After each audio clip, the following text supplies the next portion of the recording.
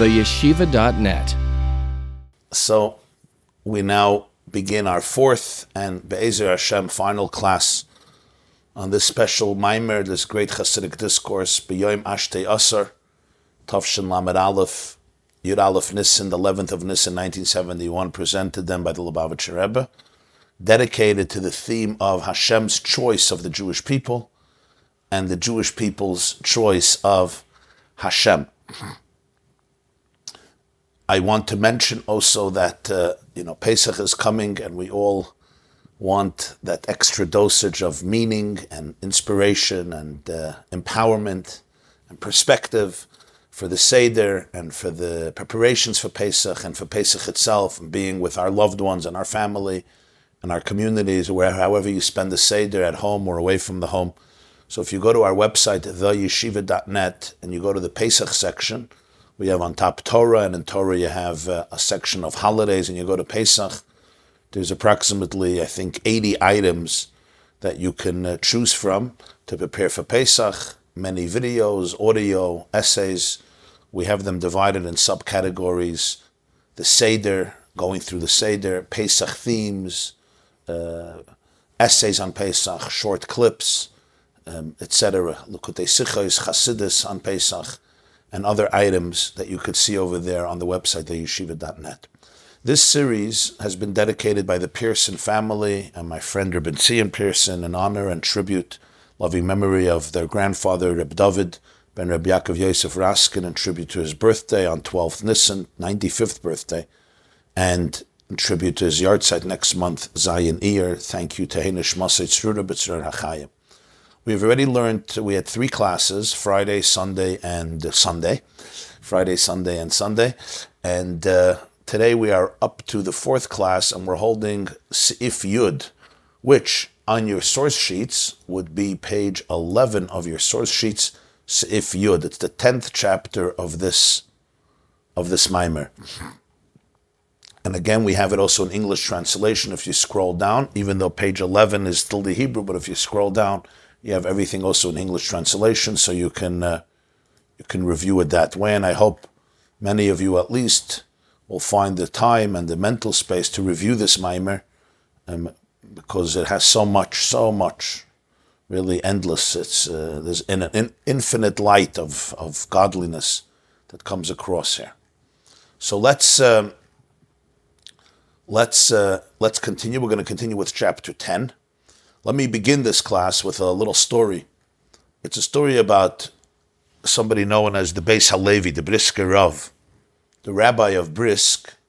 First he was the Rabbi of Slutsk and later of Brisk, Lithuania. His name was Hagon Rabbi Yosef Dov Halevi Soloveitchik. He was the father of Reb Chaim Soloveitchik, Reb Chaim Brisker, known as the Beis Halevi. His work is called Beis Halevi. Of course, he was a Levi, Rabbi Yosef Dov Halevi Soloveitchik. He was a Rosh Hashiva in Volozhin, and then later in his life, he was the Rav of Brisk. And they tell a story that he would learn many hours of the day. And there was somebody once who asked him if he can take off some time in order to take care of some other stuff and engage in other stuff. He would learn like 17 or 18 hours a day. And he said that he can't. They said, why not? It's important things. And he said, let me explain to you how it works. I learn 18 hours a day. There's another Jew who learns an hour a day because he's busy, he has to work, he has to support his family. There's another Jew who learns 5 minutes a day. He doesn't have any more time. There's another Jew, the Gemara speaks in Menachos about the Jew who just says Kriya Shema in the morning and in the evening, and that's his whole Torah. And that's all he can do because he's really occupied completely and maybe doesn't have the headspace or even the ability to learn anymore. Then there's a Jew, he says, who doesn't even learn at all, but Shabbos, he comes to shul. And then there's a Jew that even Shabbos, he doesn't come to shul. But Rosh Hashanah, Yom Kippur maybe, he comes to shul. And then he says there's a Jew in Paris who maybe never comes to shul, but he still feels Jewish and is connected to the Jewish people. And the Brisker Rav said, and if I learn a little less than 18 hours a day, then the Jew who's learning an hour is going to learn for half an hour. The Jew who's learning for 5 minutes is going to learn for half a minute. The Jew who's learning for a minute is going to learn for 5 seconds. The Jew who comes to shul only on Shabbos is going to come to shul only once in 3 months. And the Jew in Paris is going to be lost to our people. Now, what he of course meant was that things don't happen always in a very concrete way. They begin, it's called in Chassidus, Hishtalshelus, there's an evolution. Distortions don't happen in brute ways. They first happen in very subtle ways. And then it evolves. This is the concept of Hishtalshelus. When we look at an infection, we don't only look at the symptoms, we want to look at the origin. And when you look at the origin, you can go deeper and deeper and deeper, and then it begins always with something very subtle. And we know how true this is in the world of healing. In the world of healing, sometimes what is playing itself out in such a dramatic fashion in a person's life can be traced back to very, very benign and subtle and silent moments in a person's primal space, in the formidable years of a person's life, when it didn't necessarily happen in a dramatic, pompous, loud way. Sometimes yes, but not necessarily. And yet those subtle, subtle distortions, after many levels, after it devolves through many, many stages, it ultimately emerges on the bottom in a very, very different way. This is the concept of Hishtalshelus, and that's why real healing always tries to go back to the source. We don't only deal with the symptoms, we want to go back to the inner source, because when you heal things in the inner source, then everything changes on every level. But that's hard, because we like to target the enemy, head on. But sometimes the enemy is not head on. Sometimes the enemy that I have to target is very, very deep. It's not even conscious. It's not at the surface, and it's very subtle.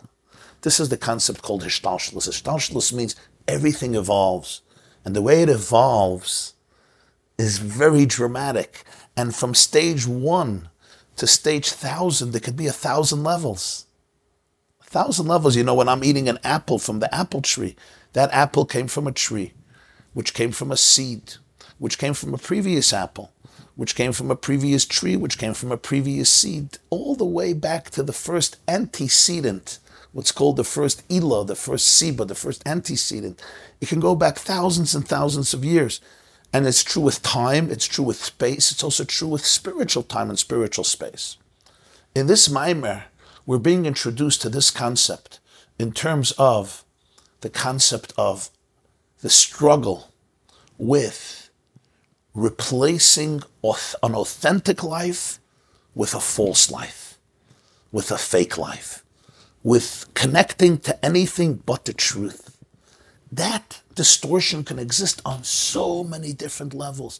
And what the Rebbe is teaching us here is that sometimes it exists in very, very subtle ways, in very benign ways, even in very spiritual ways, even in very noble ways.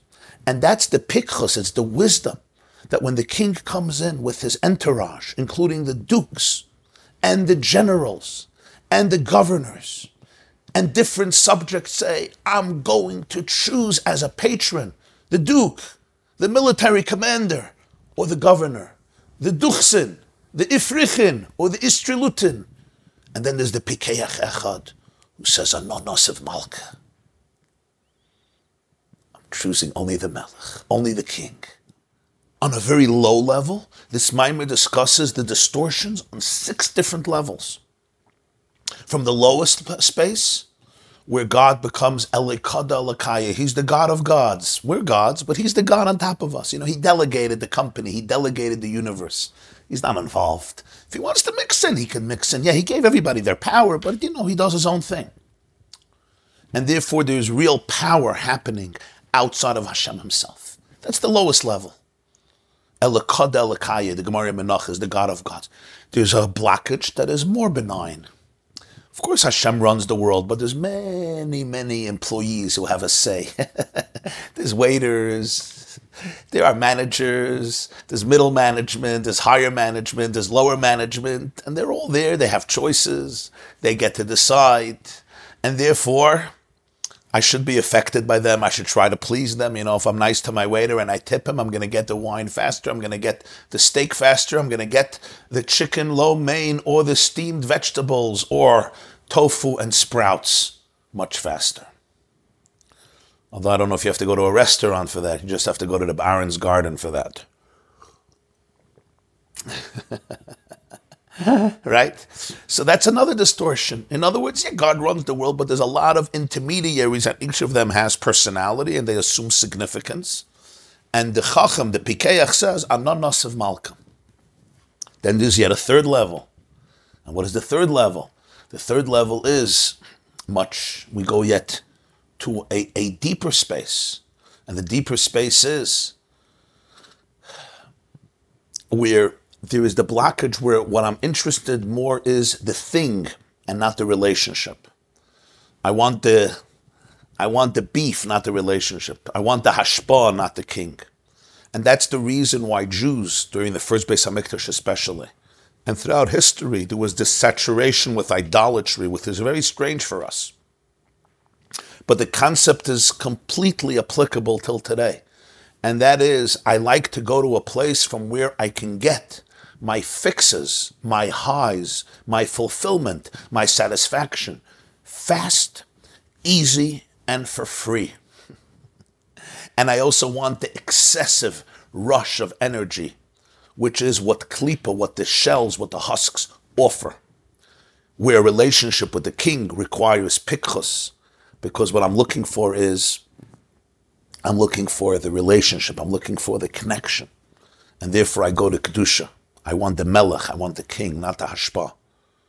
Even though that means that the flow is something I need to earn, so it's going to be more restricted, it's going to be more filtered, even though it means I have to pay a price, but that's what I'm choosing. Which brings us to the fourth level. This decision itself could just come rationally because I recognize bluff from that which is not a bluff. Klipa ultimately is a bluff. I don't want the bluff. But then there's something deeper. And that is Chelki Hashem Amra Nafshi. A Jew says it's not just about the future.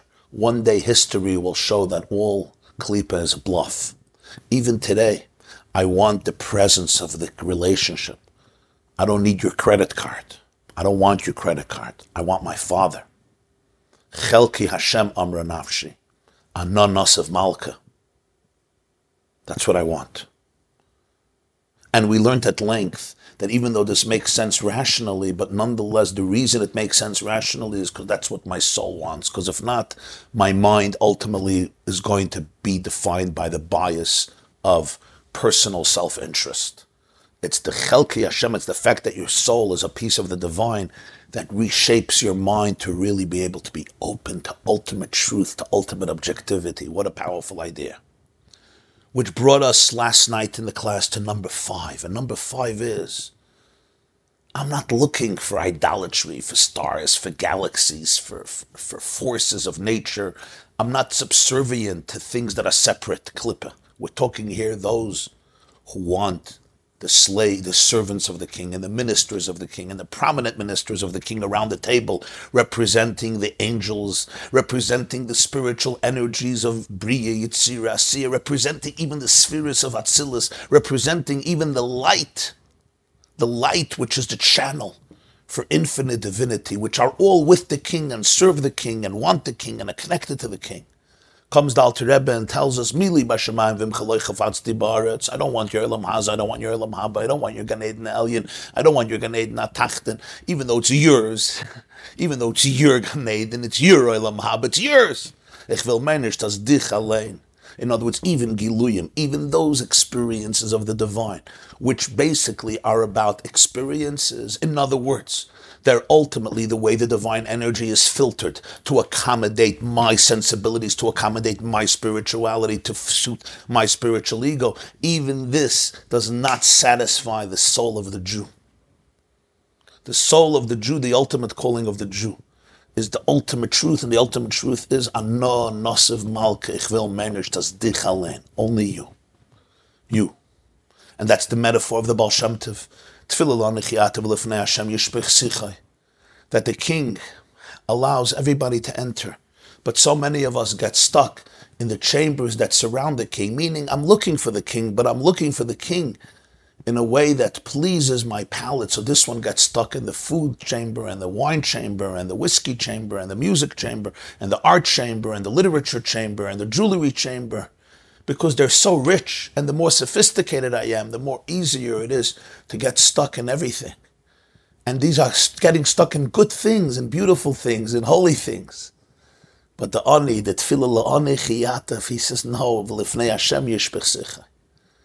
I want the full truth, only the truth. Ano nasiv malka. I want the etzem itself, the ultimate truth. But that takes a lot, because the Alter Rebbe explains in Likutei Torah that he brings in the Maimer. Gan Eden is a place where you experience Ziv HaShekhinah, the radiance of the Shekhinah. When you experience the radiance of the Shekhinah, you could be present. I don't have to lose myself in Hashem. I could find myself in Hashem. And that's the question. Do I want to find myself in truth, or am I ready to lose myself in truth? So we often feel we want to protect ourselves. We want to find ourselves in truth. But what the Rebbe is telling us here is, Chelki Hashem Amra Nafshi.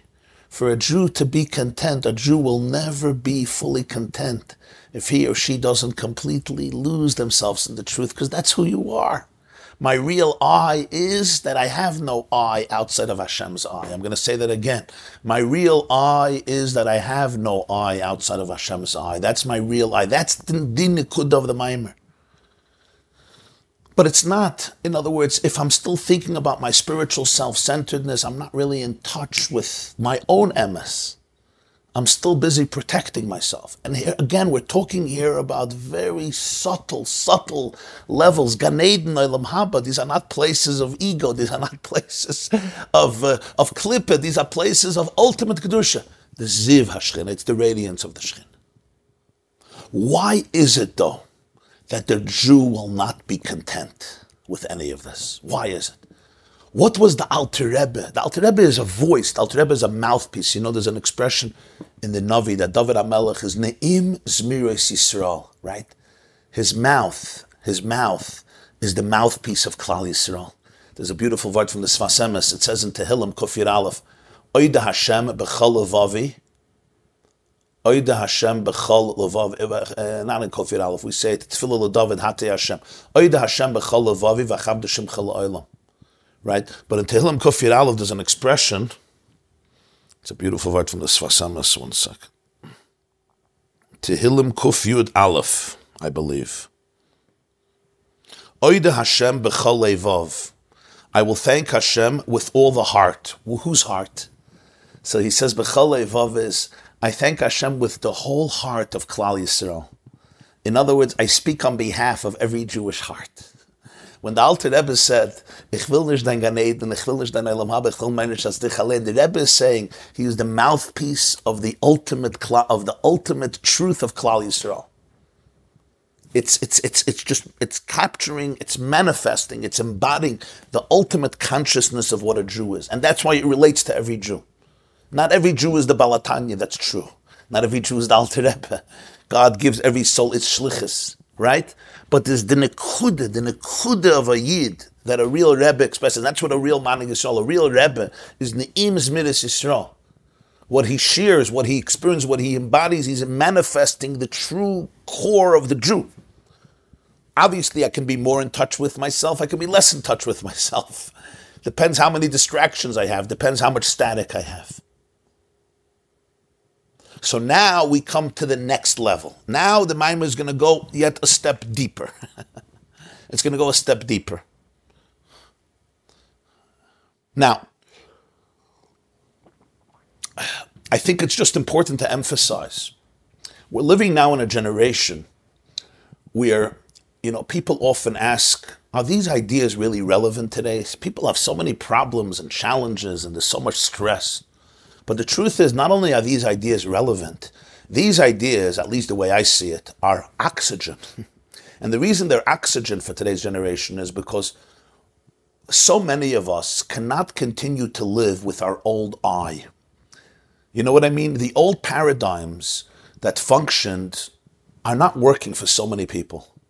So many people, in terms of their marriages, in terms of the relationships with themselves, in terms of their children's relationship with them, in terms of our anxiety, in terms of our faith, in terms of our identity, in terms of our day-to-day life, living as humans and as Jews, we all feel the need to recreate ourselves. We all are looking for rebirth. This is what I'm seeing everywhere. The old and the young, especially the young, even the old, as the old are a little more stubborn about changing. We're a little more stubborn. The young are not stubborn because they're young. But everybody feels the need for recreation. And here is where it is. What the world is looking for, this is the consciousness of oneness, the consciousness of Mili Bashamayim Vimcha Lechafatzti Baretz. It's 3 words, Anon Nosiv Malka. Anon Nosiv Malka means that wherever I am, in every space, you have access to the full truth. In every space, you have access to the full truth. But don't get stuck in distractions. What are the distractions? They could be very brute and low and stupid, and they can be very deep and brilliant and profound, but they're still not real. It can be very deep, very profound. Sometimes we have masks of religion. We use religion. We have here some therapists sitting with us here in the class. And they could share, I'm sure, much more than I can, how sometimes people come in and their greatest blockage is religion, God. God becomes, God becomes the greatest cover-up. Why? Because we can use everything as a distraction, even Gan Eden, even Olam Haba. Now, this mimer is going much deeper. You have a person that the whole Gan Eden and Olam Haba is just one big ego thing. The whole Gan Eden and Olam Haba is just about my superiority complex. The whole Gan Eden and Olam Haba is just about me repressing myself because I believe that I'm going to get some eternal spiritual cholent. Sometimes the whole Gan Eden, I once heard from the Bioel Khan, he told me that there was a young man who came to see him and he was growing spiritually. And he told him a very interesting story. He was laughing when he said it. Rabbi Elkan was a very interesting man, but he was very transcendent. He wasn't so grounded. So he was laughing. He loved it. He said there was a bach. He was a brilliant boy, brilliant. He knew how to learn, just an amazing head, just a gewaldige mind. And he loved talking about himself. He loved talking about how great he is, and he's smarter than everybody, and he understands everything. And that he feels he could be the next Gadol, he could be the next spiritual giant, intellectual genius of the generation. And he told Rabbi Yoel, he said, but one of my teachers told me, you have to stop talking about yourself. I said, why? I want to. He said, because if you want to be a Gadol, you have to be an Anav. If you want to be a Gadol, you have to be an Anav. Right? If you want to be a Gadol, you have to be humble. So therefore, you better stop talking about yourself. It's not going to work. Rabbi Yoel was saying, the poor kid and his poor teacher. If you want to be a Gadol, you have to be an Anav. You better stop talking about yourself. Right? When you learn Chassidus, that conversation changes. The conversation, not because we don't have big egos. We have egos, and we have traumas, and we have insecurities. But we try to become a little sensitized to what's trauma and what's normal. Right? What's an anav? What's an anav? An anav means that I don't say anything. Or an anav means that I'm open to Ein Sof. Huh? Yeah. Why do you say it's not relevant? Right, but sometimes I have to acknowledge that I'm having these emotions. Sometimes a person just wants the attention and validation. And that's also part of Avodah. Ananas of Malka over there too. Ananas of Malka over there too. So, very good. I've heard a story that there was once somebody who spoke out against the Rebbe, and later he apologized, and he asked, and he wrote to the Rebbe that I hope that you don't have a kpeda, that you're not harboring resentment towards me. So he says, trust me, I don't have time to harbor resentment towards another Jew. They say from the Kotzker Rebbe that he told his students, I don't want you not to sin because you don't have a Yetzer Hara. I want you not to sin because you shouldn't have time to sin. Yeah, such a beautiful insight.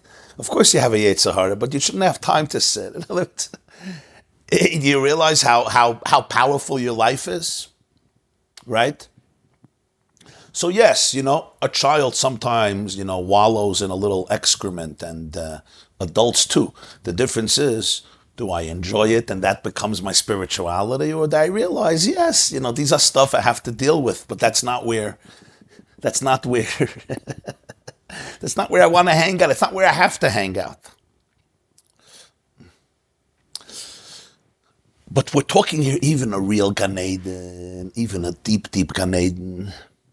So ultimately, it can become a distraction of the emes. What's the distraction? The distraction is that I need the experience of Ein Sof. I need the experience of it. And that's ultimately means I'm living a little bit in static, a little bit in a distraction place. Because what you really want is Etzem itself, ultimate truth itself. Now the Maimon takes us into this next space. Let's continue. Chapter 10, If Yud. This is a very deep chapter. If you'll open your source sheets, it's page 11 of your source sheets, If Yud. You can get the source sheets on theyeshiva.net or Chabad.org or YouTube or COL. And thank you everybody for streaming. Kannst fragen, ask. Yeah. So the Rebbe said that the danger of investing in Dein Gan Eden is, it seems so beautiful, so holy. But he says ultimately, in a very, very subtle way, that is what allows for the evolution, for the hishtalshalos of a person to ultimately lose the point of emes. Why? Because why do I want Gan Eden over Atzmos? Because I'm looking for the ego instead of the truth. Not a bad ego. It's a good ego. I'm looking for my spiritual self-fulfillment instead of the real emes. The real neshama of a Jew is completely one with Atzmos. My real I is not looking for I. My real I is looking for emes. Complete oneness, complete bittul. That's the ultimate Jew. That's the ultimate Jew. When I'm a little distracted, I'm looking for my experience. So ultimately, in Likkutei Torah, it's called legarmei. It's self-centered. The Alter Rebbe calls this narcissism. Now, I know it's not narcissism. It's a heilige. Don't compare it with narcissism of certain clients that are sick, self-centered people who make other people's lives miserable. We are not talking about that. We're talking about the legarmei of Likkutei Torah. The legarmei of Likkutei Torah is a different legarmei. But the Rebbe says it's not completely different. It's not completely different. Because ultimately, I want my metzias. Why do I want my metzias? Because what it means is that my metzias is more important than the truth. My spirituality is more important than the truth. So he says, ultimately, after many hishtalshalos, after many levels, can come out the result that even though that I'm receiving something from a place of death, from klippah, from tumah, I'm going to choose that over kedusha because I'm going to get more, and I'm going to get it easier. Furthermore, he added, the reason I can invest in that Dein Gan Eden is because I'm giving significance to something outside of Hashem himself, including Hashem's light, Hashem's spheres, Hashem's Gan Eden, Hashem's Olam Haba. But I'm giving some significance to something that comes from Hashem, but it's outside of Hashem himself. That becomes somehow significant. It assumes an identity together with Hashem. After many levels, that could bring me to the space where in my mind I can give significance to something in the world outside of Hashem. To the point that I could start feeling the need to please, to flatter, to honor, to worship all the waiters in the world, whoever they are, because they have bechira, they have power. And I also believe it comes from Hashem. Dein Gan Eden. But the Dein, this word in the Maimon is one of the sharpest points. Sharpest, I mean intense points. It's the Dein Gan Eden, that can result in Dein. It's Dein Welt. Avodah Zarah is euch Dein. You gave them the power. It's Dein. Now, again, the two Deins are one extreme from another extreme. But that Dein Gan Eden, the Dein Gan Eden, it's your Gan Eden. It's yours. It's here for you. Could ultimately lead me to that space where I'm giving the world that power because you appointed them. You appointed this manager. You appointed the CEO, not me. When a Jew really, really appreciates the emes, mer nitas dich alein, this secures you. This puts you in a place of pure dveikus with emes. And every Jew is connected to this, at least to some level, to some degree. The Herst was tut sich. Wir können weinen von dieser Wort. V'yesh l'hoisev biur, b'ashayches da nonosev malka la'avad emili b'shamayim sheroitze beirin sof. What we're learning here is also we see how the Rebbe looked at a Jew, right? How the Rebbe saw a Jew. What he saw is the Jewish story, the real Jewish story. It's not just a Jew does Torah and mitzvahs. Yeah. It's not just a Jew is holy. It's not just a Jew has a pintel yid. Yeah, all amazing. You see really what they saw in a Jew, what the Rebbe saw in a Jew. What is Hayid? What the Jewish soul is made of. What the Jewish soul is yearning for. What the true mahus of a person is. It shows you who you are, and what's available for you at every moment, and what you have access to. And if you don't take that, if you don't get that access, everything else is insignificant relative to that. And this doesn't take away a Jew from the world, as we will see at the end of the month. It doesn't take a Jew from, on the contrary. It doesn't take you away from relationships. It doesn't turn you into, some people think, oh, this is such high levels, I'm going to become crazy. No. If we're going to become crazy from it, then we're not understanding the Vart. It's not about becoming crazy. It's not about running away. On the contrary, Atzmos is everything and everywhere. You're not running away from anything. That's the point. The point is that in every situation, you're only in tuned with the ultimate flow of absolute oneness. You're in that zone, you're in that flow. And even when things come up in the world that are so distracting and so difficult, I can completely be present, knowing I don't have to run away from anything, because running away means that there are distractions. I want you to understand this because this is very subtle. Whenever you have to run away from something, why do you run away from something? Because there's a distraction. Why is there a distraction? Because I'm not in the space of Anon Nasav Malka. Anon Nasav Malka means there's no distraction. What do you mean? Do you know the difficult emotion that I'm having right now? It's very distracting. It's not. There's meaning here. There's purpose here. You're going to learn something. You're going to grow. Don't give up on it. You don't have to run. You don't have to run from any person. You don't have to run from yourself. That's the hard one. You don't have to run from yourself. You don't have to run from Olam Hazi. You don't have to run from Olam Haba. Don't turn them into distractions. Anon Nasav Malka. When nothing is a distraction because everything is connected to the ultimate truth. Right now, Hashem is here. What does it mean Hashem is here? It means that every point of life is filled with Ein Sof. It is Ein Sof. Anon Nasav Malka. Nothing else matters. Nothing else is significant. You're always in the flow. You're always one. Now, we struggle, we fluctuate, but this is the nekuda that the Maimer is conveying. This is how the Rebbe lived. This is what the Rebbe embodied. This is what we saw, how he lived, how he breathed, how he spoke, how he taught, how he saw people. There was never a distraction of the ultimate truth. Right now, right here, Dveikus and Ein Sof, Anon Nasav Malka, and that the whole world is a manifestation of that Dveikus, and every person is a manifestation of that Dveikus. Now that means every moment something else.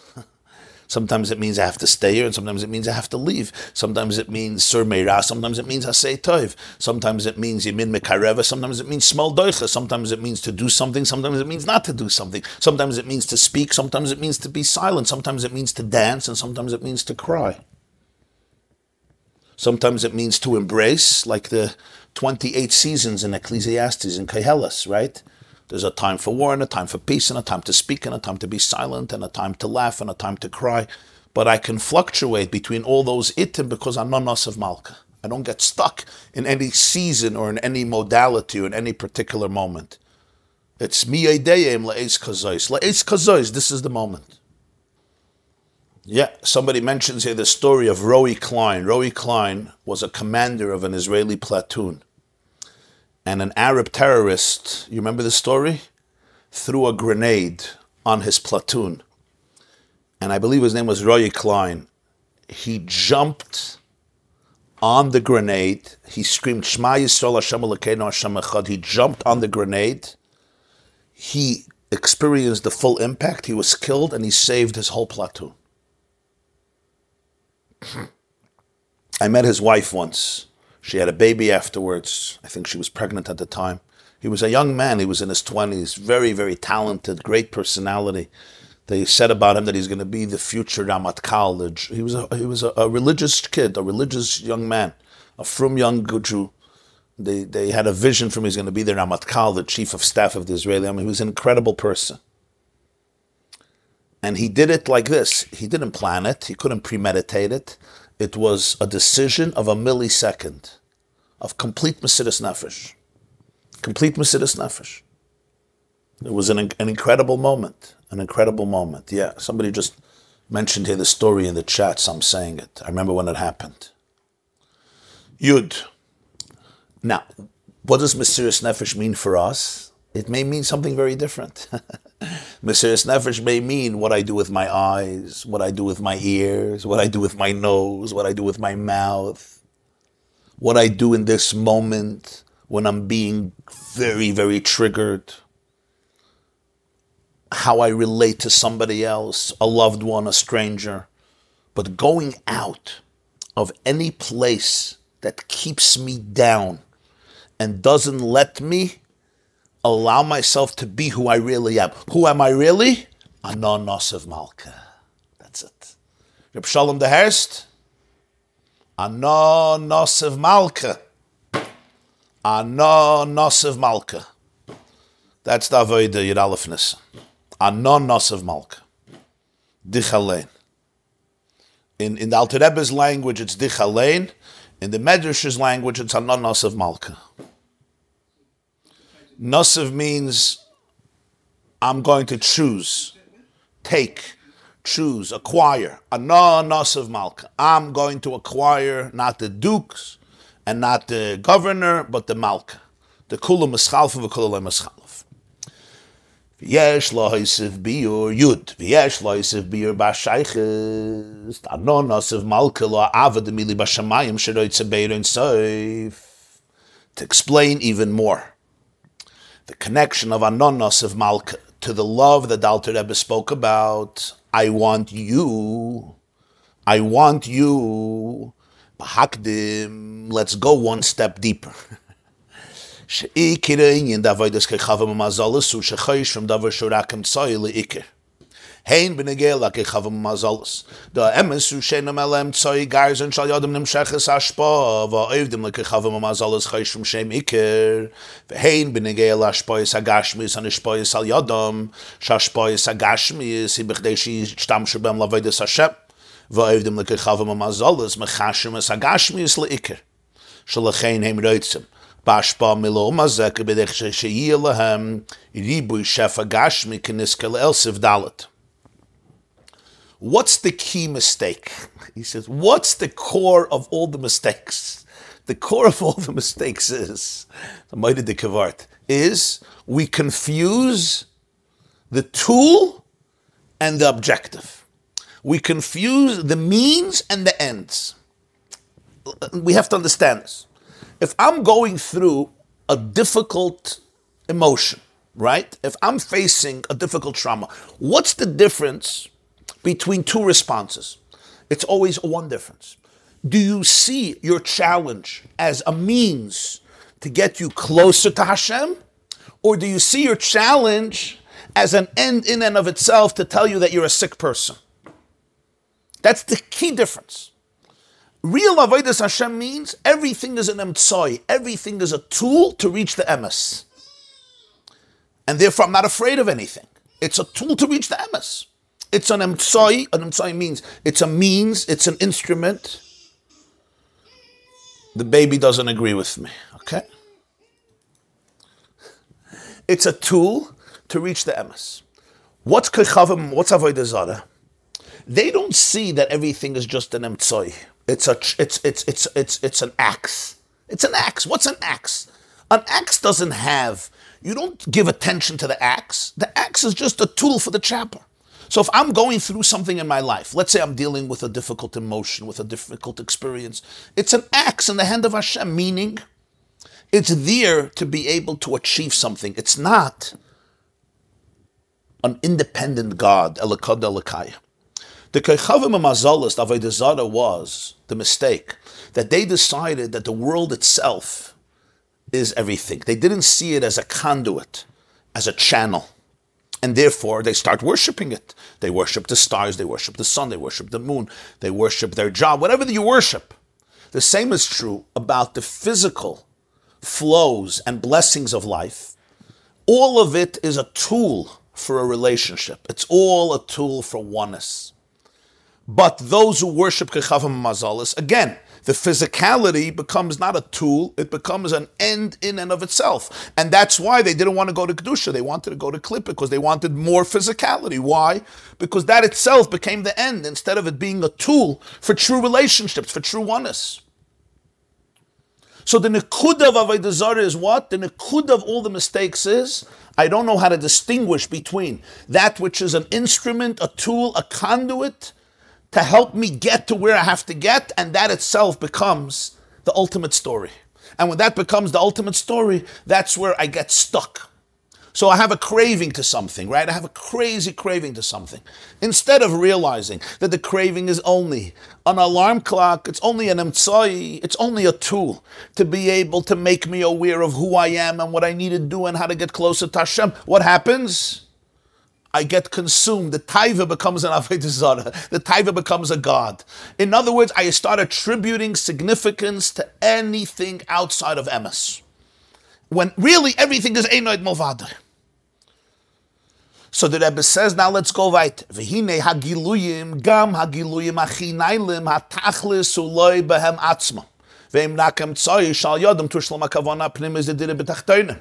V'lachein, k'sheroitz b'hagiluyim v'loi b'erein soif, hainu shamachshav oisam le'ikir, efsher liyas nesinas mokem, sheyachshav gam hem tzoyim, hakechavim v'hamazolis v'ashef hagashmi le'ikir.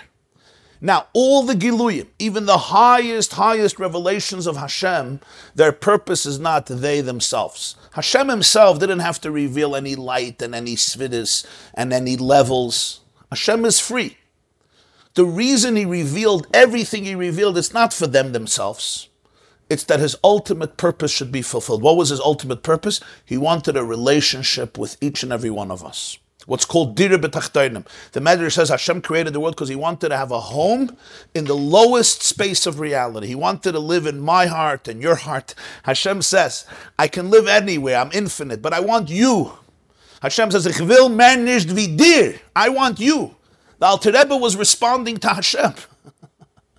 Hashem says, all I want, Dira B'Tachtonim, and all the revelations in the world, all the highest revelations, the Tachlis is not that. The tachlis is to fulfill the purpose of Dira B'Tachtonim, to bring Hashem's oneness into every aspect of the world. The physical world, our home, our heart, our brains, our space, our anxiety, our wounds, our traumas, and the whole planet Earth. When a Jew chooses to get stuck in Gan Eden, in Olam Haba, in Giluyim, I'm looking for Oir, I'm looking for light. In other words, I take that which is only an emtsai, it's a tool, and I turn that into the main thing. So the Rebbe says, ultimately, that can cause me to lose focus of what's the emes and what's a tool for the emes.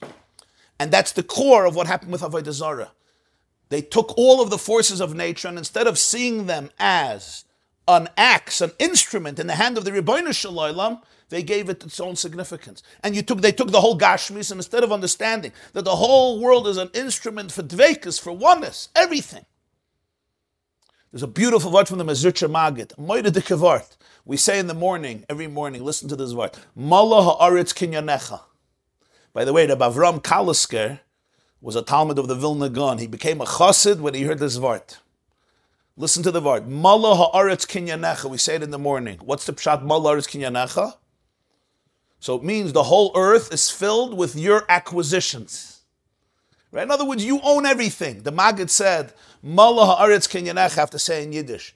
The Welt is full mit Sachen, durch welche me ken dir koine sein. The earth is filled with things through which we can be koine Hashem. Nothing in the world can take you away from being koine the Ribbono Shel Olam. Mala ha'aretz, the whole world is filled with kinyanecha. You can acquire God through everything. Rabbi Avram Kalisker heard that? That's the source of healing. That's the source that's the Rebbe. When a Jew suddenly becomes fixed on Giluyim, what's Giluyim? Giluyim means I want my inspiration, I want my revelation, which is amazing. But it becomes a tachlis in and of itself. And it takes me away, realizing the Nekuda is, what does Hashem want right now at this moment, where He wants to live? So what happens? He says, ultimately this gives room for the terrible mistake of Avodah Zarah, where the instruments become the ikar. Al pi ze yesh loimas, and now let's go one step further. According to this, it comes out as follows: the zeh shel misayla mehen evdim lechama mehen levana, v'yisrael ein evdim ela lakadosh baruch hu, ki ashoyrish do misaylam hu bechitzayni yisaratzim, sheroitze be'ezeh davar b'shvil inyan acher. V'abchine de chitzayni yisaratzim k'may shema kolum misaylam i ba'ofen she'ein nirgish b'sharatznu b'shvil inyan acher, ela shezeh gufa hu atachlas, v'lechein mistayef mizeh shel misaylam machashu misama mitzayim de kechavam mazalis le'ikeh. V'ashoyrish di Yisrael hu mepnimi yisaratzim, shemitzat pnimi yisaratzim einis sinas makam le'ezeh inyan acher, v'lechein yesh li Yisrael ha'akarash ha'kechavam ha'mazalis emrakem tzoi, kegarzin b'yad ha'choytzet, v'chein ha'shefa ha'gashmi u'rak b'shvil avodas Hashem, v'lechein einen ovden ela lekadosh baruch hu ananas of malka.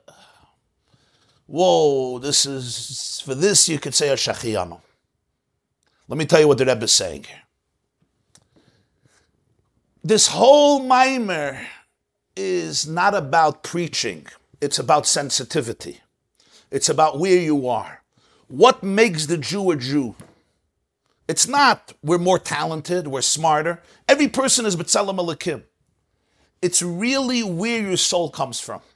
And if your soul comes from a certain place, that's what you need. And if your soul comes from a different place, you need something else. So the Lubavitcher Rebbe says as follows. Why is it that the nations of the world, they chose the sun, they chose the moon, and the Jewish people chose Hashem? What is it? The answer is as follows. In every person's life, there's something called chitzoni yisaratzin and pnimi yisaratzin.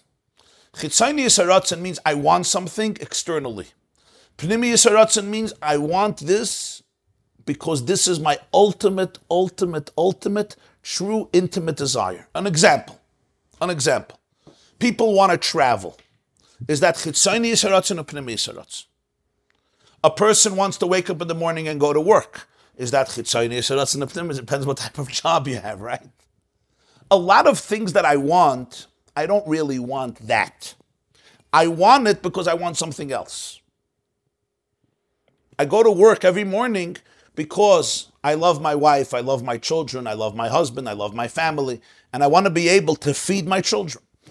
I want to be able to give them a home.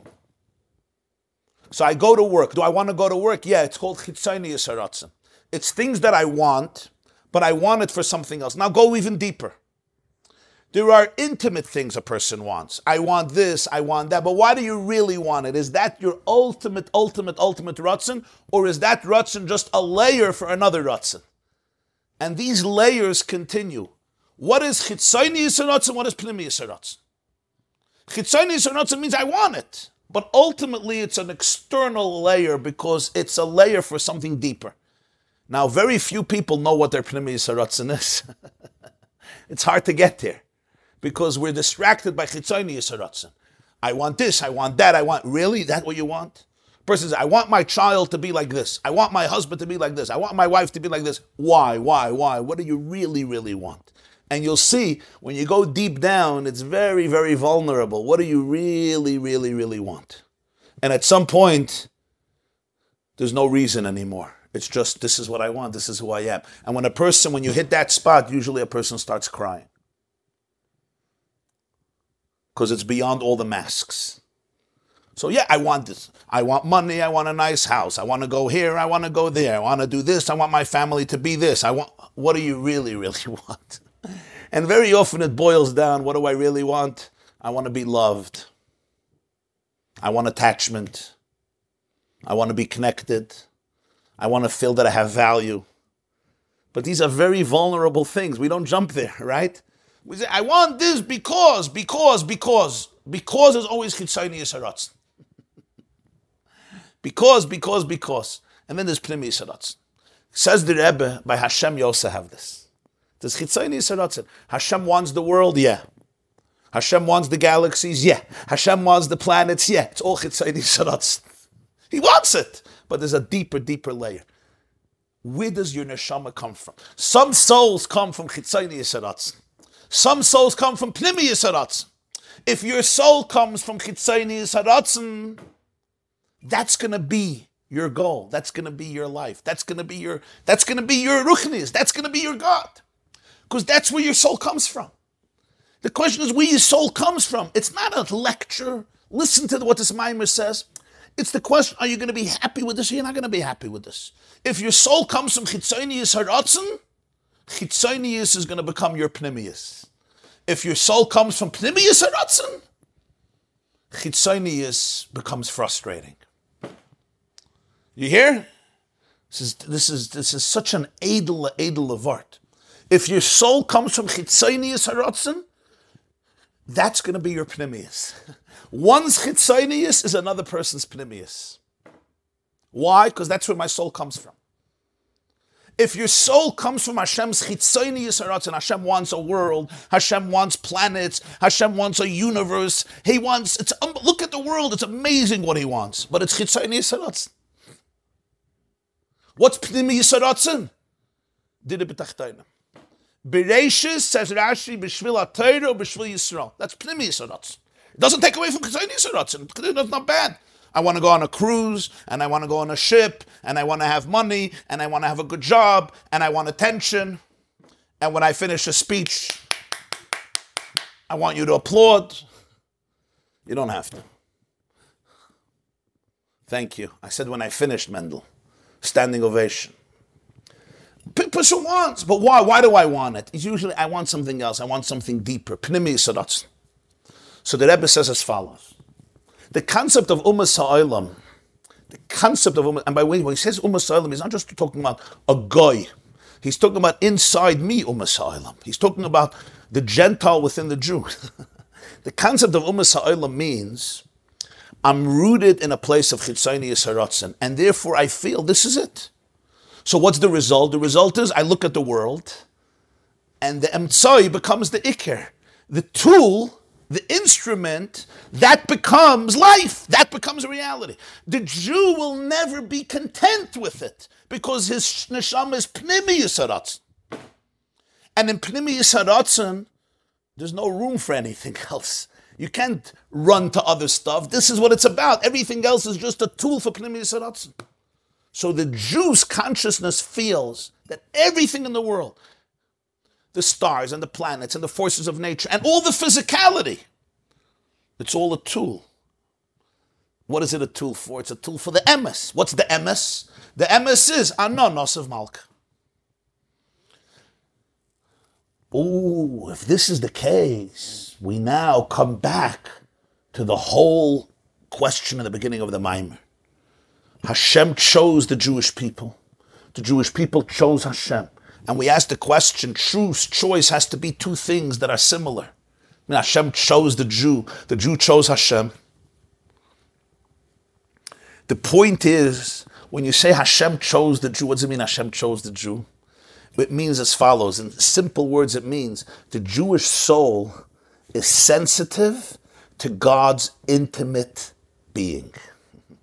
The Jewish soul senses the music. It experiences Hashem's deepest self. It's not my choice. I didn't choose it. That's the Jewish soul. That's what it means Hashem chose the Jew. What's choice? We say choice means there's 2 cups of coffee, and I choose one of the cups of coffee. That's external. Real choice, real bchira, this is what the key you have to understand. Real bchira means something else. Real bchira means something that's rooted in my core essence. In other words, I'm not forced into a relationship with it. It's not programmed inside of me. It's who I am in my deepest place. That's what choice means. It's completely free. This is who I am in my deepest core, in that core that is completely undefined, that ultimate I, this is what I'm connected to. When you say Hashem chose the Jew, you know what it means in simple English? It means that the Jew is somehow rooted in the purest, deepest place of Hashem's existence. So you feel everything. So a neshama feels everything. And when you feel everything, you're not content until you have that. So the Jew will never be satisfied with chitzonius, only with pnimius. Why? Because that's who the soul is. So now he goes to Yud Aleph and he says, Al pi zeyesh levayir. Remember how we got into this whole discussion. This whole discussion he got into in Sivav, that seichel is bias. But with emunah, the seichel opens up. So because the Jewish soul chooses God, because it feels Hashem, therefore the Jewish mind works a certain way, pikeach. And he said the fact that it becomes rational adds something significant. Why? Al pi zeyesh levayir gam hamayla b'zeh b'chiras Yisrael b'kadosh baruch hu. Hidloi rak mitzad haratzin dan neshama shel hamayla me'aseichel. Ela gam mitzad haseichel kanal siv zayin. Siv Zayin, I said Vav Zayin, ki zeh sha'asherish di Yisrael hu b'pnimiyas hamakev, pnimiyas haratzin, hu mipnei she'Yisrael hem b'chinas pnimi. Ki yadua de sherish ha'pnimi hu b'pnimiyas hamakev. V'lachein, ikira ili de b'chinas Yisrael b'kadosh baruch hu k'sha'aratzin dan neshama shel hamayla me'aseichel makev, nimshech ha'poel gam ba'aseichel pnimi. Shaydei zadavke nimshech me'etzem ha'neshama pnimiyas hamakev, shel hamayla gam me'haratzin shel hamayla me'aseichel chitzonius hamakev. V'yeshloima dezel gam asher kasav chelki Hashem amra nafshi chelki davka the chelik upchinas pnimi ki yadua binyan matayv chelkeinu manoim geraleinu mayafiru shasenu va'ilu de b'chinas Yisrael b'kadosh baruch hu k'shab b'chida dan neshama nemshechas b'pnimiyas b'avana v'asaga u'ba'efen sheze payil b'machshava dibura meiser shaydei zehu amshacha de pnimiyas hamakev. So this is a whole sugya. It deserves a few hours, but I'm going to say it very briefly, bring out what the Rebbe says. In every person's life, there's 2 elements. There's what's called makif and pnimi. Makif is your higher energy that is very intense, but it's not internalized in your containers. That's like rotzen. I have a desire. This is my desire. Seichel is that which is integrated in your pnimius. Often in Judaism, we look down at seichel. We say, seichel, philosophy, it's not emunah. The Rebbe says, no. Real emunah comes down in seichel. Why? Because the Jew is rooted in pnimi, in pnimius, in the pnimius of Hashem, pnimius haratzin. Remember, we learned before that klipa gets its energy from makif. Chitzonius hamakev, chitzonius haratzin. The Jew is rooted in pnimius hamakev, pnimius haratzin. And pnimius always comes down in pnimius. So when my emunah, which is super rational, comes down in a pnimius, that's when it brings out the ultimate relationship that is pnimi. Pnimi means who you are in an integrated fashion. The Jew is rooted in the pnimius hamakev, the pnimius of Hashem, because the Jew is a pnimi. Pnimi is all about, it's one with you. It becomes you. It's not superficial. It's not above you. It's inside of you. It's who you really are. And that's what Alter Rebbe wanted with Chabad. What was the issue? The Baal Shem Tov ignited the soul on fire. Every Jew is a chelik l'kamima. He ignited the light of emunah, and it was incredible. It changed the Jewish world. The Alter Rebbe said, now let's take it one step further. Let the emunah become completely integrated in Chachma Bina Das. Why? Because then it's complete oneness. It's complete intimacy. It's not just you're committed to another person. You understand the other person. You know, in a relationship, you could be committed to your spouse and you can understand your spouse. You understand the difference? Commitment is amazing. It's the foundation of everything. But when you understand me, then we become really connected. We get each other because understanding is ultimately what allows the person to be fully integrated with this concept, with this reality.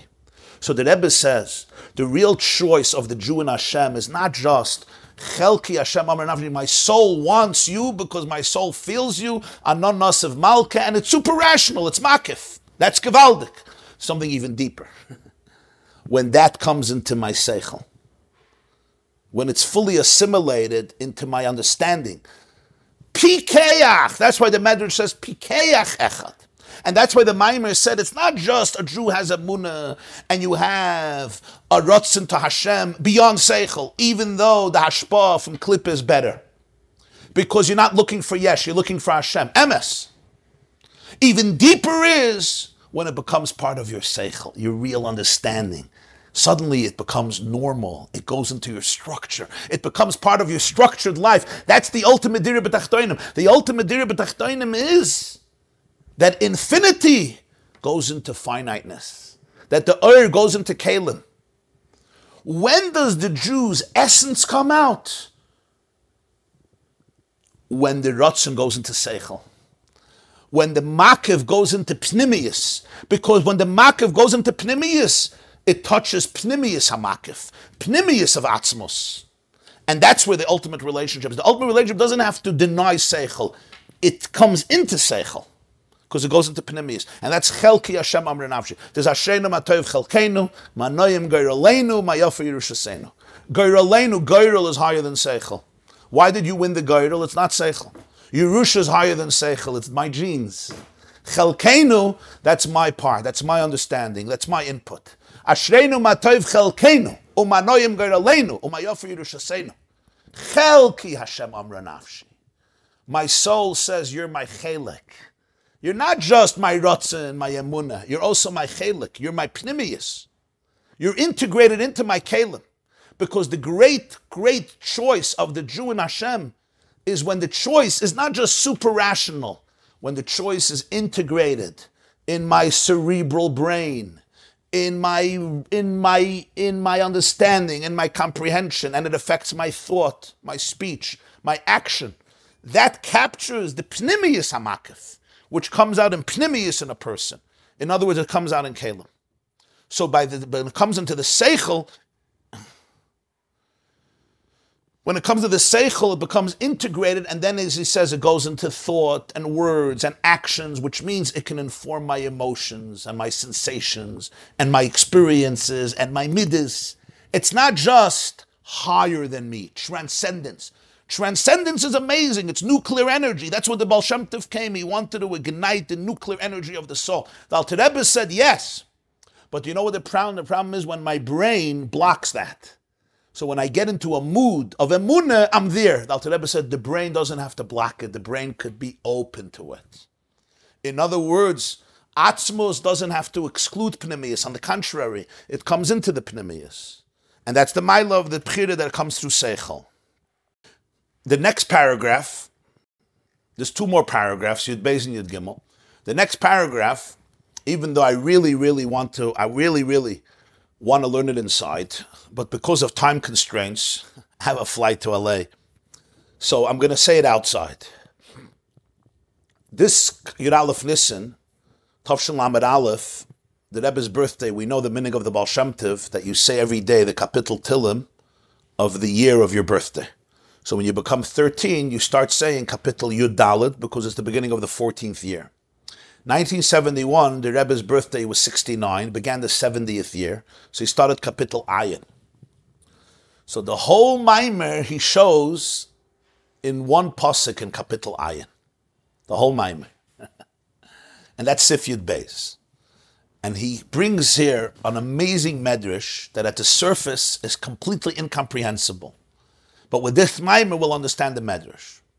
Let me give you the background. The end of Kapitel Samach Tes of Tehillim, and they turned it into a famous Chabad song, is Ki Elokim Yoshiyat Zion v'yivne arei Yehuda v'yeshvu sham v'reishuha v'zera avadav yinchalua v'oyavei shmai yishkenuva. Hashem will save Zion. He will rebuild the cities of Judah. The Jews will dwell there and inherit it, and the children of his servants will acquire the lands of Yehuda, and those who love his name will dwell there. That's the end of Kapitel Samach Tes. What's the beginning of Kapitel Ayin? Lamnatseach leDavid lahasker. A choir master for David to mention him. What does this mean? So the Medrash Tehillim says something incredible. And that is, the Medrash says that there was a king who had flock, and he got upset at the sheep, and he expelled the sheep, and he undid the pen, the corral, the space, the stable where the sheep were, and he got rid of the shepherd. After a while, he had a change of heart. He brought back the sheep. He rebuilt the pen for the sheep, but he ignored the shepherd. So the shepherd said to him, you have the sheep, you built the pen, why don't you remember me? Says the Medrash, David HaMelech, the shepherd, told Hashem, Elokim Yoshiyatzim v'yivna Yehuda v'yeshvu sham v'reishuha v'zera avadav yinchalua v'oyavei shmai yishkenuva. You brought back the sheep, you rebuilt the pen, you rebuilt the corral, you rebuilt the cities, but you forgot about me, I'm the shepherd. That's why Kapitel Ayin is Lamnatseach leDavid lahasker. Could you also remember the shepherd? Asks the Rebbe, I don't understand. Hashem got upset at the sheep. The king got upset. Why? For whatever reason, he got upset at them. So he got rid of them. Now he decides he wants them back. So why doesn't he remember the shepherd? He remembers the sheep. He rebuilds the pen. Why Taka doesn't he remember the shepherd? And David HaMelech has to specially plead and beg. Lamnatseach leDavid lahasker. And you know, many of the Mefarshim, I think that Lahasker doesn't make sense. What does it mean? What does it mean, Lahasker? The Medrash says, David says, remember me. It's a Skaradim. He says, why doesn't Hashem remember him? So he says as follows. The Gemara speaks about 7 shepherds and 8 princes of Klal Yisrael. In Gemara in Sukkah. Shiva Royim and Shmoina Nesichim. What's the difference? A shepherd and a prince, a nesich, to tzaddikim, that they give a flow to the Jewish people with makif, through miracles, through their holiness. And then there are tzaddikim that they're royim, they're shepherds. What's a shepherd? A shepherd feeds the flock with pnimius. When you eat something, it goes into you. So there's 2 types of tzaddikim. There's royim and there's nesichim. There are those who inspire the Jewish people in ur makif. Their inspiration, their energy creates a halo of light, and you look up to them. And it gives something to Klal Yisrael. But then there's a raya. A raya is a shepherd. A shepherd doesn't inspire the sheep. A shepherd feeds the sheep. A shepherd sustains the sheep. A shepherd is all about pnimius. I feed you in a very internalized way. So the Rebbe says like this. Hashem wanted the sheep. Hashem wanted the pen. He also wants David HaMelech. But the Ratzon, desire, can be, I have a desire for you. But our desire doesn't make that we should really be one, because it's not integrated. I like you, I'm connected to you, it could still be a relationship of makif.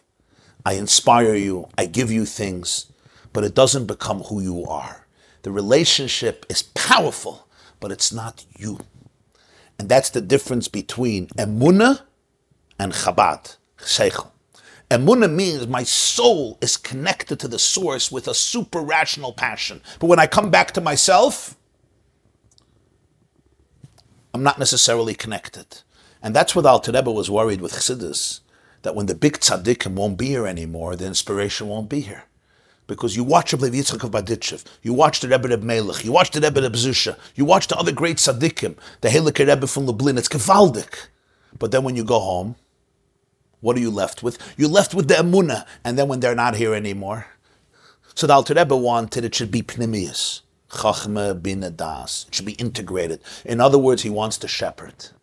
David HaMelech says, Hashem, I don't only want you to want us, I want it should be aroya, it should be bepnimius. Lam natsayech leDavid lahaskir. As long as the pnimius is not here, we're missing everything, because the makif itself is ultimately rooted in chitzonius hamakif, and the pnimi is rooted in pnimius hamakif. That's the word. In other words, makif, as powerful as it is ultimately rooted in chitzonius. Pnimi is rooted in pnimius, the pnimius of Hashem. So therefore, this goes back to the Maimer of Shlach Tovshin Tesvav, how Seichel can change Midas, because it's rooted in Pnimius HaMakif. The key here is, it's a very big sugi in Chassidus, but the Nekuda is that Makif, even Makif of Kedusha, ultimately is rooted in a place that's more external. The Pnimi is rooted in the ultimate Pnimius. Why? Because the Kavanah of Hashem was a relationship. Dir b'tachtoina. So when something is really pnimiusdik, it's rooted in the ultimate pnimius, because the kavanah was oneness, dveikus, dir b'tachtonim, a relationship. So David HaMelech says, I don't want makif. I want the roya, I want the pnimi. And the ultimate pnimi, he says, is learning. And even though Hashem is going to give the flock everything they need, so what do you mean they don't have a shepherd? So the Rebbe says the ultimate pnimius is Torah. Because Torah is integrated, we learn Torah. And since the Medrash says that the Torah of now is vanity, it's hevel, relative to the Torah of Mashiach, so the real Pnimius is missing. And even though these Psukim, Kelakim, Yeshiyat, are talking about after the Geula, but the main revelation of Geula is Atzmus Ein Sof, that's higher than Hasaga. So you would think it's not Pnimius. So David HaMelech, David Malka Mashiach says to Hashem, no, I want that Atzmus should come into a Pnimius. I want a shepherd. I want that Atzmus, which is higher than comprehension. Emunah, L'mayla Me'aseichel, it should come into a Pnimius. That non-nasiv Malka shouldn't only come from a super rational place. It should be fully integrated with my structured self so that it could permeate all aspects of my brain and ultimately it could permeate all aspects of my heart. That's what David HaMelech is asking for. And now we're going to learn the last chapter, Perek Yud Gimel. We're going to go for another 10 minutes, Perek Yud Gimel, Al Pi Kol Hanal. Al Pi Kol Hanal, based on all of this, Yesh Levayra Keshev HaShaychus the B'chiras Yisrael B'Kadosh Baruch Hu, U'B'chiras HaKadosh Baruch Hu B'Yisrael. We now come back to the beginning of the Maimer, that Asher sacrificed his offerings because of the choice of Hashem and the Jewish people. And the Rebbe asked the question that the Medrash seems to contradict itself. First it says that the main praise of Asher and of the Jewish people is that they choose Hashem. And then he says that the reason he offered the offerings is because Hashem chose us. So he says, now we'll understand the connection. The B'chiras HaKadosh Baruch Hu B'Yisrael Liyis Lo La'am Zgula. Sheritzoynei HaPnimi DaKadosh Baruch Hu B'Yisrael V'lo Sheim Emtzoi L'inyan Acher Hu HaShoyrish V'Hanesinas Koyach L'B'chiras Yisrael B'Kadosh Baruch Hu. Kanal Baruch D'Zeshe Yisrael B'Cherim B'Kadosh Baruch Hu Hu Mepnei Shesharshem Hu B'Pnimi Yisaratzim. What does it mean Hashem chose people? Hashem chose the Jewish people. What does it mean he chose the Jewish people? Let's say it in English. It doesn't mean there was a bunch of chocolates and he chose one chocolate. It means something else. It's a metaphor. It's basically saying the Jew represents, the Jew captures, the Jew is basically a mirror and a reflection of the deepest core of Hashem. The deepest desire of Hashem is the Jew. In other words, they're one. Your deepest desire is not something that somebody gives you. It's who you are. It's your primal desire. Who you really are, what you really, really want. Not what you want as a tool, as an intermediary, but what you really want. The neshama of a Jew, it's not like I chose a person. This is you. The Jew is rooted in Hashem's essence. And therefore, the Jews must choose Hashem. You know why? Because it's who they are. Here the choice is, it's not freedom. It's not freedom of choice. It's freedom from choice. You're free of having to choose because you know who you are. As long as you feel you have to choose, it's because I'm confused. I want this, I want this, I want that. Real choice means you discover this is who I am. So what makes me free? What makes me free is that I get to know who I really, really am, and that's it. That once you get to know who you really are, there's only one place you're going. Real choice doesn't mean you have 100 options. That's fake choice. Real choice means you know who you are. And you know if this is who you really, really are, this is what it is. That's it. You don't want anything else. It's freedom. It's freeing yourself up from the confusion that comes when you have to choose between a million things because you don't know who you really are. The moment the Jew experiences the truth, that Hashem says, I am you, and you are me, so that's who the Jew is. So the Jew chooses Hashem, Ananas of Malka. The Jew will not be content with anything else but the truth. You know why? Because he's rooted in that truth. That's who I am. If this is who I am, this is who I am. I'm not anything else. Wow.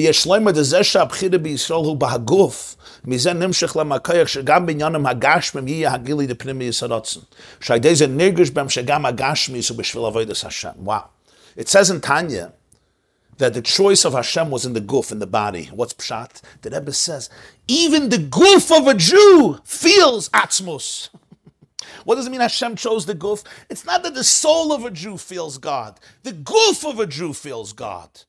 The physicality of a Jew is sensitive to ultimate truth. And that's why, ultimately, a Jew will never be satisfied with all the gashmis in the world. That's why Jews are crazy sometimes. You can give a Jew planes and ships and boats and islands and endless money, and he's not a happy person. Why not? Because even his guf feels pnimius. His guf feels pnimius anotzim. His guf feels anonosiv malka. So the world doesn't speak to him. The world doesn't speak. You give it to another person. You give him a beautiful home and a beautiful farm and a beautiful plane. What else do you want? Life is great. You're good. You could be healthy. You can go to the gym. You can go to the therapist. He doesn't even need a therapist. He's not Jewish. The Jew has everything and he's going to therapy. Therapist says, why are you miserable? I don't know. I don't know. Tell me why I'm miserable. So the Maimon says, I'll tell you why. Because you're rooted in Pnimiyus Haratzen, not in Chitzonius Haratzen. Ana Nosiv Malka. You're rooted in Pnimiyus Haratzen, the Vilst Emes. I can give you planes and boats and heaven and earth. I can give you Gan Eden. It's also not going to help. Your guf knows it. When the Alter Rebbe says the Bechir is in the guf, it means even the Jew's physical body is sensitive to Atzmos. And therefore you feel that all Gashmius is about Hashem. It's about Avodas Hashem. And if I'm not experiencing my physicality as part of God, I'm miserable. Anonos of Malka. That's Pshad. The Bechir is in the guf. The guf feels it. The guf feels the core of everything. The sensitivity that even your physicality is all about godliness. All Gashmius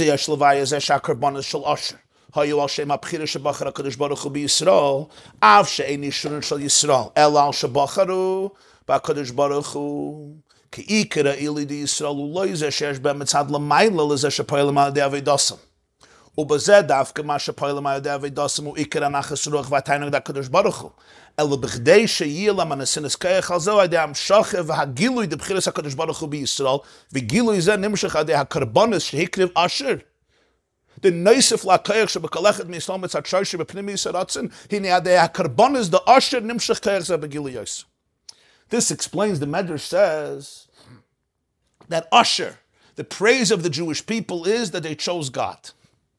And now we know what that means. Choosing God doesn't mean there's two pieces of chocolate and they chose God over the other piece of chocolate. Hashem is not a... How do you compare Hashem to a pagan deity? The pshat is, we explained, the bechira is that the Jew experiences Pnimiyus Haratzen. And once you do that, there's no choice. You're free from choice because this is who you are. And that's what real choice means. Real choice means it's coming from my deepest, deepest, deepest, deepest core after you peel away all external layers. This is who I am. That's the real concept of Bchira in Chassidus. And then the Medrash says that the Karbonis were because God chose us. So the Rebbe says, now we'll understand. The real beauty, the greatness of the Jew is not the gift that you get from Hashem. It's what you do with it. That's the key. Avoida, what you do with it. And this, what we do with it, this creates the biggest pleasure for Hashem. So therefore, the greatness of the Jew is that we choose Hashem. But the reason we choose Hashem, or the power, not the reason, the power for us to choose Hashem is because Hashem chose us. Because Hashem says, Ich will mehr nicht wie dich allein. I want you. I don't have any other distractions. I just want you. I want you. The Alter Rebbe felt that. The Alter Rebbe felt that God doesn't want anything but you. And that's what Yitzias Mitzrayim was, and that's what Matan Torah is, and that's what Yiddishkeit is. I want you. So he says, I don't want anything else. I just want you. It's like a very powerful marriage. Yeah, what do you want? You want a house? You want this? I want you. Everything else, I want a house only because you. So I should be able to have you. I want you. Wherever you are, I'm there. The reason the Jew has this power, this urge, this yearning is because Hashem chose us. Because this is what Hashem feels about the Jew. So the Jew feels this about Hashem. You're rooted in his deepest space. So you're not content outside of his deepest space. I'll say that again. You are rooted in his deepest space. So you're not content outside of his deepest space. This every single Jew has because his or her soul is anchored in the pnimius of Hashem himself. So this is who I am. This is the music that speaks to me. L'chol shirayich ani kinor. I am a harp to your melodies. Which melodies? The melodies of Atzmus Ein Sof. The soul is stirred by the melody of Atzmus Ein Sof. This power, Asher wanted to bring out through his Karbonis. His Karbonis brought out more this power of what a Jew is because Hashem chose him, which empowers the Jew to reciprocate. Ich will manage das dich allein. That's Asher. Comes the Rebbe and says now, that was stage 1 in history. Now is stage 2 in history. V'yesh loymar, da'idei she'amar admor hazaken ich will manage das dich allein. ובפרט לאחרי שנספרסם זה הידי הצמח צדק, ניתן הכוח עוד יוסר לכל אחד ואחד מישראל. ובפרט להלכים בקוויסו ובדרכיו. So Asher brought these karbonos to bring out this koyach of the Jew. He says, when the Alter Rebbe said, I want only you, and the Tzemach Tzedek publicized it, this empowers the Jewish people even more. This was an additional strength and energy for our generations to be able to tune into who we really are. Who are you really? Don't reduce yourself to an egotistical creature. Don't reduce yourself even to somebody who wants Gan Eden and Olam Haba. Don't reduce your eye to a filtered eye that can only deal with certain energy. No! Remember who you are. You're completely one with the source of everything. That's who you are. You are infinity. Especially it gives power to all those who follow the footsteps and the pathways of the Alter Rebbe. And here the Rebbe summarizes the Maimer in a way that is very, very practical and in a way very, very basic level, on a very basic level. Even though every person has many different desires, you see, he's now taking the Alter Rebbe and he's bringing it down. I have desires that come completely from my animal soul. This is true. Nonetheless, what's the power? So what's the power here?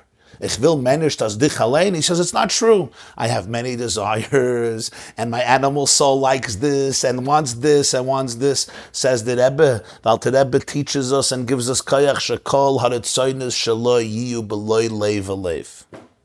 That even though I have all these desires, I should be able to be aware that all these desires don't capture my ultimate heart.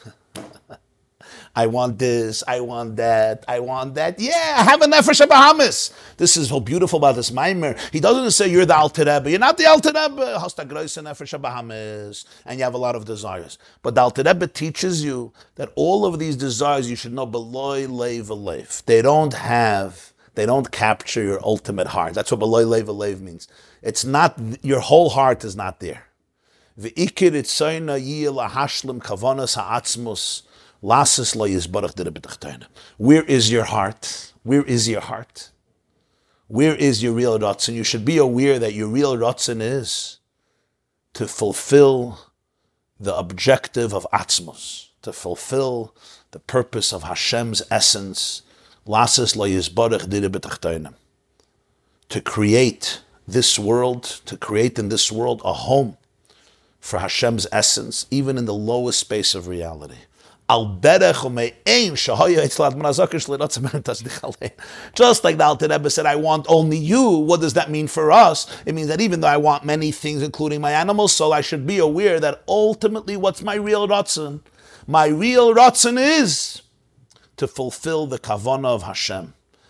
My real Ratzon is to be an ambassador of Hashem in this world, to be able to turn myself and into the world a place of ultimate oneness, of ultimate truth.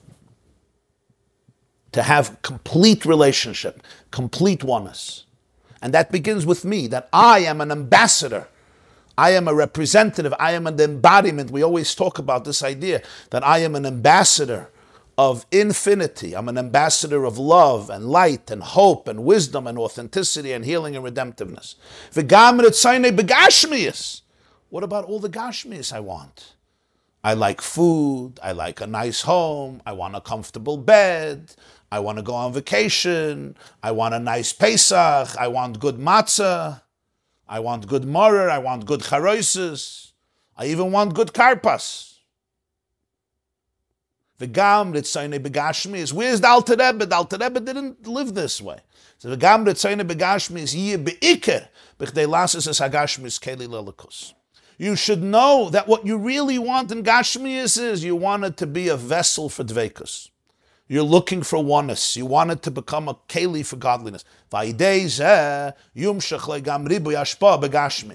And this allows for there to be an excessive flow in Gashmias. Like the Alter Rebbe said, that Eibush to get Eden Gashmias and Eden machen from the Gashmias Ruchnis.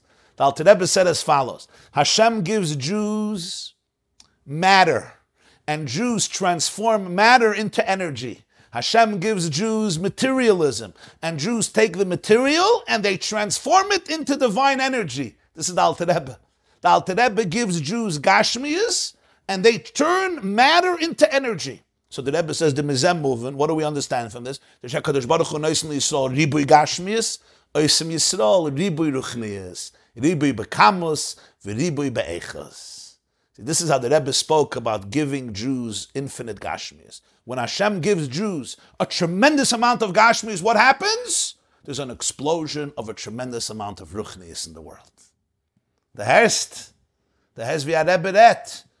Some people say, nah, it's good, let people not have. The Rebbe says, give Jews all the Gashmias, and you know what you're going to get? You're going to get all the Ruchnias. Because from Gashmias, they make Ruchnias. Give them all the gashmis and you'll get, you know what you're going to get in return? You know how you put something in a machine on one side and it comes out on the other side transformed? You know these factories? The Alter Rebbe says that's a Jew. You give a Jew gashmis and you know what comes out? Ruchnias. So you give him more gashmis, you'll get more ruchnias. Ribui bekamos, ribui be'echas, in quantity and in quality. Because that's a Yid, that's a Jew. By a Jew, there's no separation, there's no dissonance. Anonos Malka. Until the ultimate oneness, the ultimate perfection of Ruchnis. to the point that there is a complete oneness and connection with Hashem. Yisrael, the Jew, Torah, and Hashem are really all one. And all this can be experienced with joy and with gladness of heart. In other words, this whole maimah shouldn't lead somebody, if it's leading you to a place of despondency, you missed the point. The whole point is simcha v'tuv leivav, understanding who you are. As we are standing in the days preparing to the time of our liberation, and this allows us to actually experience the ultimate liberation, emancipation in actuality. And what's the ultimate real Zman Cheruseinu? The Geula mitzvah shleima idei Mashiach tzidkenu b'karav mamish, the ultimate, true and complete wholesome redemption through Mashiach b'karav mamish, speedily in our days. Literally speaking, mamish in a very concrete and tangible way. This class is brought to you by theyeshiva.net. Please help us continue the classes. Make even a small contribution at www.theyeshiva.net/donate.